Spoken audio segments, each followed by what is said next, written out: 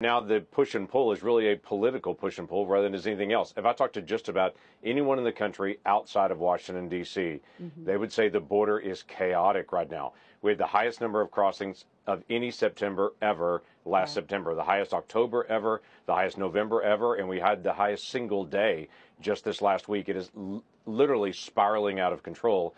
All we're trying to do is to say what tools are needed to be able to get this back in control so we don't have the chaos on our southern border.